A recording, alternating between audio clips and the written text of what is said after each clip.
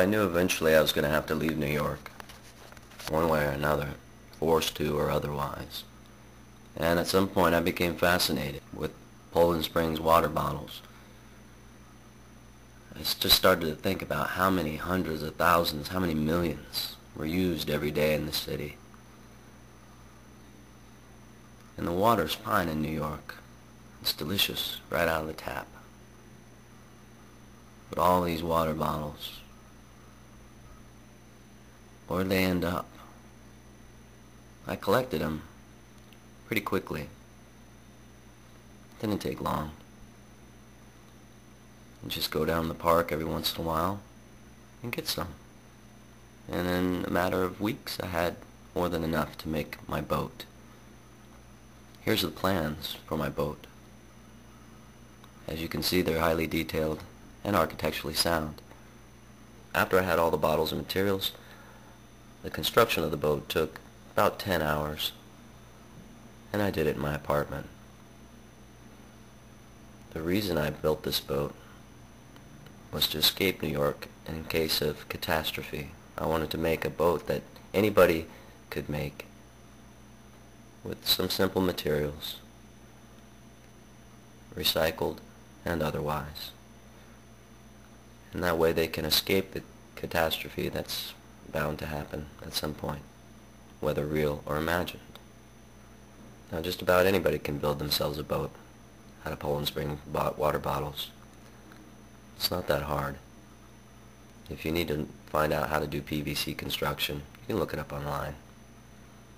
Collecting your bottles won't take long, and then building it, like I said, 10 to 12 hours. It is time consuming though, so be ready.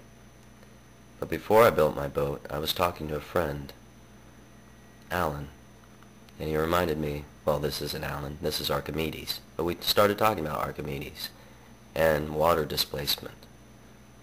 And I discovered I didn't have enough buoyancy, and I was going to need more.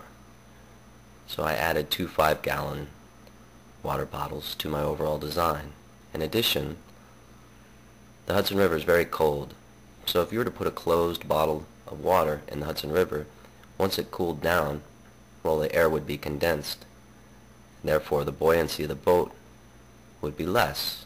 So what I had to do with each bottle was put it in a freezer while it was unopened, and then cap it after it was in the freezer for a while, so that it had maximum buoyancy when it hit that cold water. Here's the boat, completed bit by bit, held together by zip ties, packing tape with wine corks as additional buoyancy. The day of the actual test run was beautiful.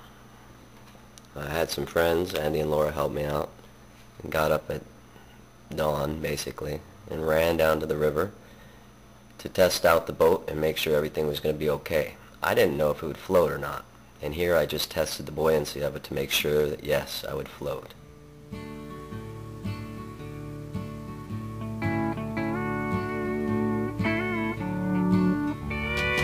Rowboat, roll me to the shore.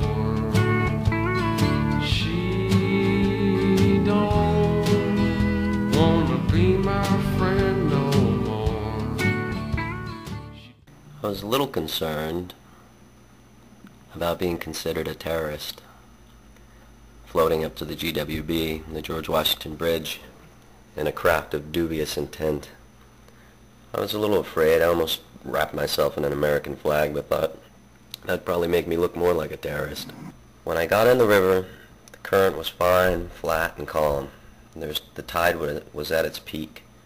But as soon as I started floating down, the tide started to increase greatly. I barely managed to pull out of that tide, the current. It was ripping there towards the end, and if I was 5 minutes later, there was no way I would have been able to pull out at the lighthouse. And here you can see the current about 5 minutes after I pulled out, and it's very, very fast at this point. and I would have probably shot down another 40 blocks or so, ending up somewhere in the harbor. But it was a fun little ride, and I appreciate the help of my friends. My little boating adventure was quite a fun time. It's dangerous and shouldn't be attempted by everybody. You should always have proper safety gear, etc., etc. And I don't know exactly what I'm going to do next. It might be something even crazier.